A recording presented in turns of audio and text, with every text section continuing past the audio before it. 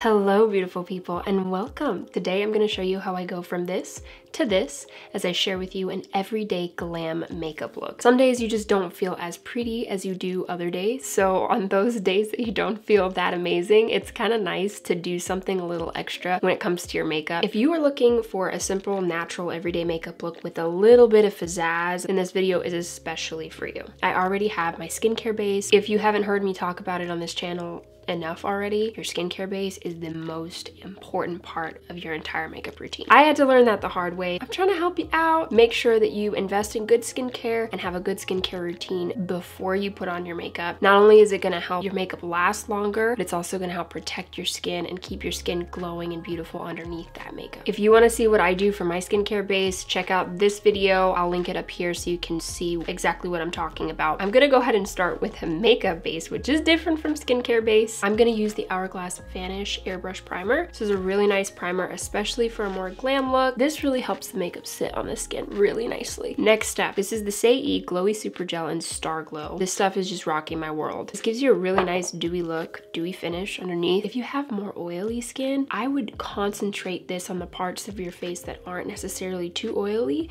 like maybe up here, so that you can have like a natural highlight. I have combination, and a lot of times my oil spots are like right in the middle of my forehead and in my chin, so when I'm using this product I kind of avoid those areas. Just kind of focus it mainly on my cheeks. Okay, hold on, I need a break. I love Diet Dr. Pepper right now. That's another new pregnancy craving of mine. Diet Dr. Pepper. It has to be diet and it has to be Dr. Pepper. I'm obsessed right now. So now officially all the bases are covered and now we can start with the makeup. I'm gonna do my brows first. I have the most spaciest brows, guys. If you are like me and you struggle and get yourself the Anastasia Brow Wiz, it's wonderful. But this, I feel like, gives me great control whenever I use this product. It's not too heavy on the brows and I still am able to achieve much more of a natural brow look. I like to do just light strokes. This really helps. I like to interchangeably take my spoolie and brush the brows up so I can really make sure those hairs are blending well with that makeup. And the color of this, I forgot to mention, actually ash brown, and I just keep shading until I don't see any awkward spaces. If you have naturally amazing brows, cherish them. Cherish them. Now we're gonna go in with the Tint and Tame Brow Gel from Sigma. It's just nice to have a good working brow gel, and this helps my brows to stay up all day. Let's get into face makeup. Typically for a glam look, yes, I would use foundation. But I also like to do my makeup based on how my skin is that day. Some days are good, some days are bad. Today is a decent day. I don't really feel like putting on full coverage foundation. I'm gonna use the Charlotte Tilbury Flawless Filter. It's not technically a foundation, however, I argue that it can be used as a foundation and it's beautiful. I'm in the color 5.5 Tan. This is just, I don't want to stop talking about how pretty this is. I love it, and I hope they don't ever change the formula because it's so good. I'm gonna take my Sephora Pro Foundation 64 brush.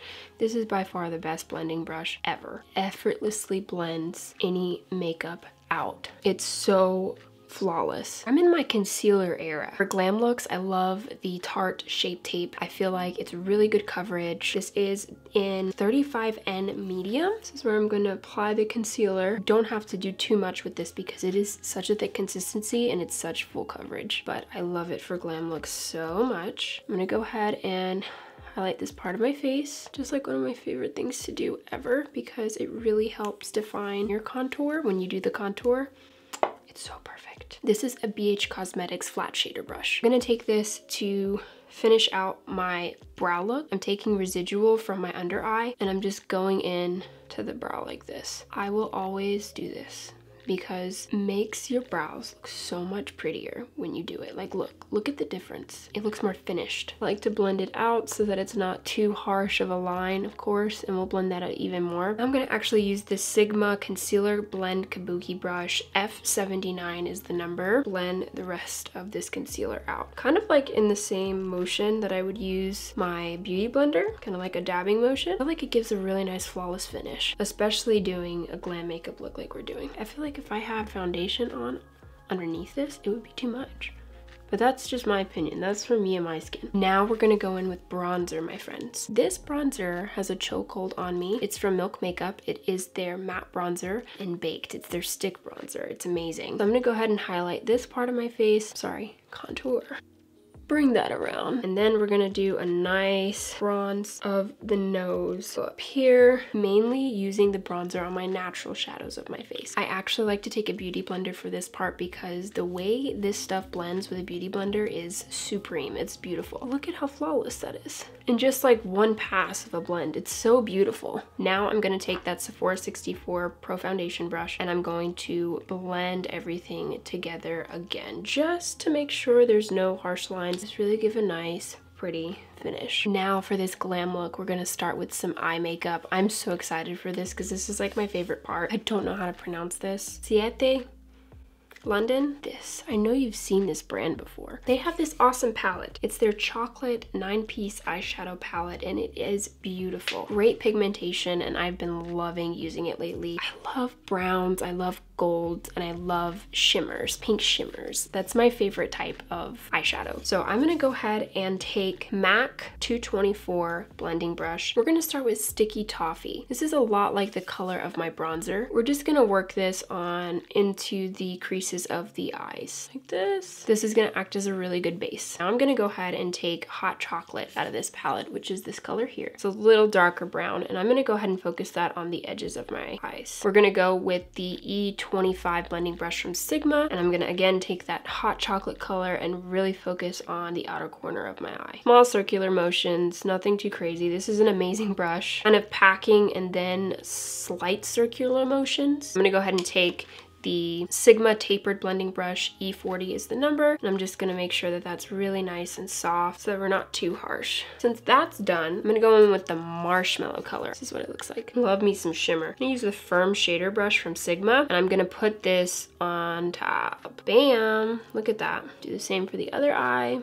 I'm gonna take that same firm shader brush that I just used, leave the residual of that shimmer on there, and I'm actually gonna take the first color that we use, which is the Sticky Toffee, and I'm gonna put that underneath the lash line. This is my favorite thing to do with an eye makeup look because it adds balance, really helps drag out those eyes and make them look bigger. When you have brown eyes and you do like a brown color, it really helps your brown eyes to pop. And then it kind of uniforms the makeup look because then you have all the colors that you kind of used on your top lid right underneath there. It just looks so pretty. Now we're gonna go ahead and work on the lashes. So we are gonna apply eyeliner, but this is my technique and how I like to apply my eyeliner. Because I find that when I use my lashes as a base of reference to draw my line, it's a lot better. It works out a lot better for me. I'm gonna use the eyelash curler to really help these girls pop up. I love using this mascara for glam looks because I just really feel like it gives you that lash extension look. This is the Benefit Bad Girl Bang Mascara. It looks like lash extensions. I love to hit the bottom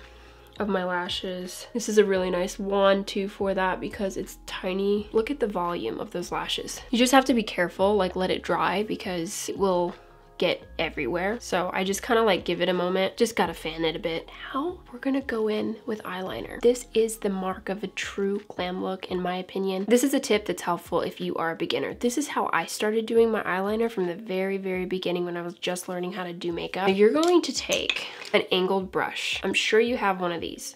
An angled brush. I'm gonna go ahead and take the darkest eyeshadow, and I'm gonna use that same palette, and I'm just gonna use the brown as the darkest. And this is what you're gonna do to help really figure out where you need to draw your eyeliner. You're gonna take that angled brush, right, with that dark eyeshadow, and you're just going to draw one line, just like that.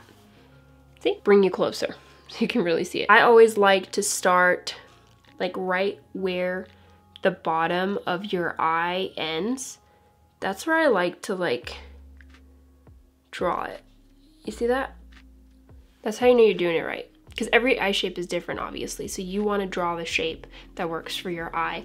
And if you use that as a gauge, you'll always be golden. A lot of times I'll just do my makeup like this and I'll just like kind of blend it out because it looks really pretty. I just wanted to show you that technique so it could help you draw real eyeliner on top of it. So I'm going to use this Stila eyeliner. I'm going to use the liquid liner. The biggest tip also that I can give you for applying eyeliner is not to be scared, to just go for it. So I'm going to go ahead and take that line that I drew and easily just trace it. This might be a tricky part. You can either follow that line, I can't do it while I'm talking.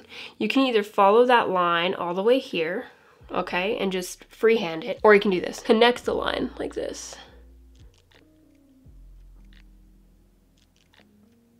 And there you have a beautiful eyeliner. I hope that when you try it, it's as easy as I explained it, but it will take practice. Now the eye makeup look is done, let's go ahead and finish off the face makeup. I'm gonna use the Pillow Talk Matte Beauty Blush Wand from Charlotte Tilbury. This is in the color Pillow Talk. This spongy thing is the funnest thing ever. I'm gonna go ahead and apply it up here, and I'm gonna be generous with it because this blends out so nicely. Put a little bit on my nose. I'm gonna use the Sigma Contour and Blush brush, and we're gonna go ahead and blend this out. This is such a pretty finish for blush. I'm gonna use the Natasha Denona Tan and Glow palette, Glow Impact powder. This is really nice stuff. And I'm gonna take my Sigma High Cheekbone highlighter brush to give a really nice light highlight underneath the brow, bridge of the nose. Now we're gonna do lips as the final touch. I'm gonna use the Merit lipstick in the color Millennial. I broke it a while ago, so I have to be really careful when applying it, which stinks, but it's such a pretty color. This is not necessary, but I just like to do this because I like my lipsticks not to look too heavy.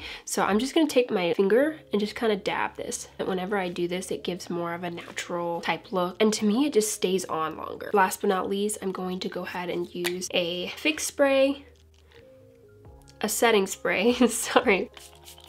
This is the Makeup Forever Mist and Fix. I really have been loving it lately. It just smells so good and it keeps that makeup on. So this is the finished look. What do you think? I love doing this, especially on those days, like I said before, that I just need a little bit of an oomph, a little way to feel a little bit more glamorous.